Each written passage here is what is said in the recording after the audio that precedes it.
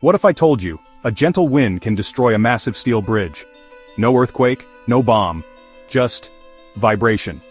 This is the real story of the Tacoma Narrows Bridge, once hailed as an engineering marvel. But on November 7, 1940, it twisted and snapped, like a ribbon in the wind. Why? The answer lies in resonance. Every structure has a natural frequency, its own rhythm of vibration. When external vibrations match this natural frequency, the structure begins to resonate. Resonance amplifies motion.